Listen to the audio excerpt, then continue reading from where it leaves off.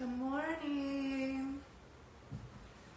I am over here in Northeast Portland today, and just give me a quick second here. Let's get this light going. Ta-da! So I am using my selfie stick that I got for Christmas for the very first time. I keep on forgetting to bring it with me, so excuse me if I'm looking in the wrong spot. So I need to be looking over here where the camera is and not over there where the top is. So thanks for hanging with me. So today I wanted to talk specifically about re-inspections.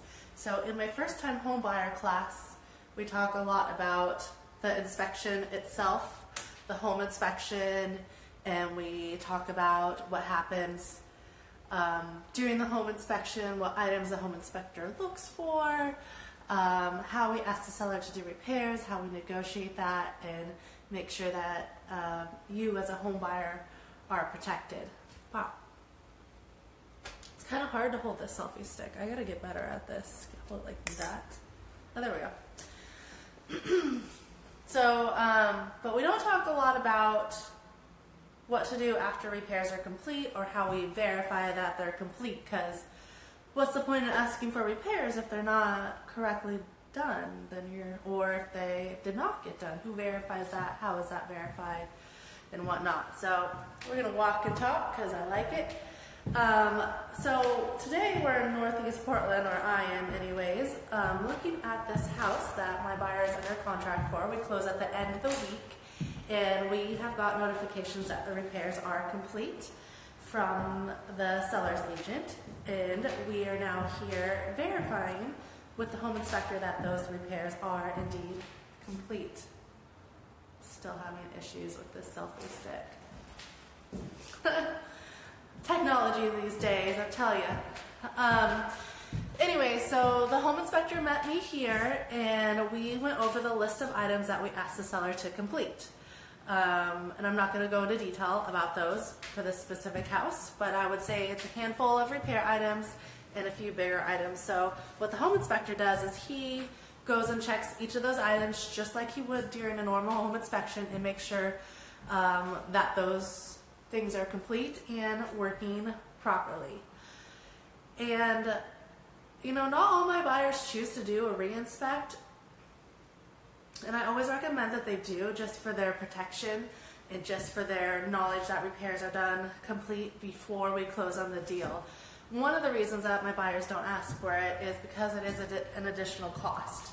So whereas the home inspection costs probably anywhere between $400 and $500, depending on the size and age of the house, the re-inspect usually takes a portion of that time, depending on how many items the buyer has asked for to be repaired.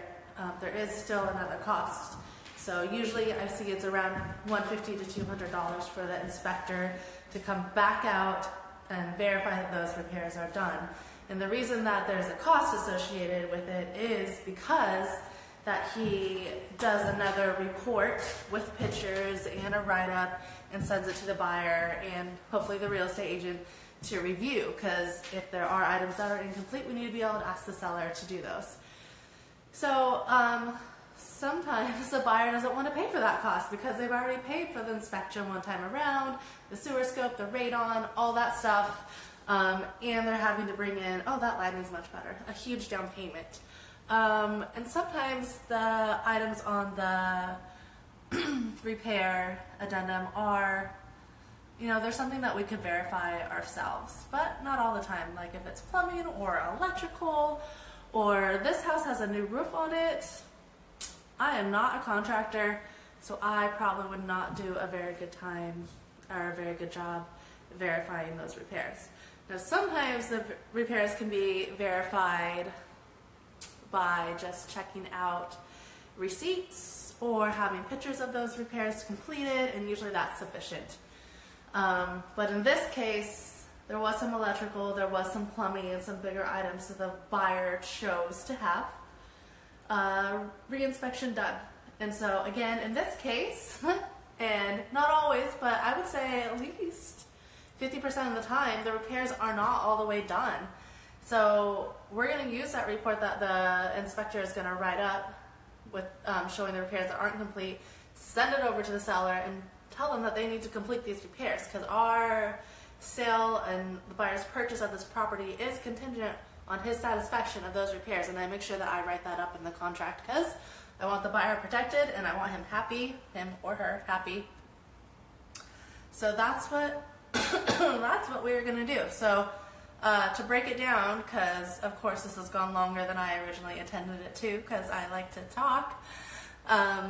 So the reinspection happens after we've negotiated repairs, after the seller has completed those repairs and told us, the buyers, that the repairs have been complete.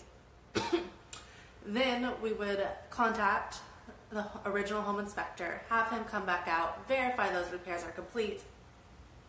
In the event that they are not complete, we send over a list of the items that have not been complete and let the seller know these need to be complete before we agree to close on the house. Excuse me. And sometimes we have had to hold up closing to get those repairs complete. I'm completely okay with that. I want my buyer to be happy and satisfied. So today specifically, most of the big stuff is complete, so I'm feeling good about everything. But we're going to ask the seller to make sure that he has his plumber, electrician, and a few others come back and just finish a few things, just like we agreed to in the contract. So anyways, if you are having any questions about anything that has to do with the home buying process or the home selling process, I could go into detail about how we deal with reinspect from the seller side as well. But today I'm representing the buyer, so that is what we're talking about. Feel free to reach out to me. I'm always available. You can just reach out to me via Facebook or, I don't know, I think there's an email link on my Facebook. I do Instagram stuff all the time too, so if you don't know how to connect with me, you're not trying very hard. Anyways, I want everyone to have a super wonderful day. We are having our next home buyer class on March 10th. So if you are interested in coming to that free class, just let me know and I will direct you on how to RSVP. Elise, girl, thanks for watching. Girl, thanks for watching. I appreciate the support. I hope everyone has a great day.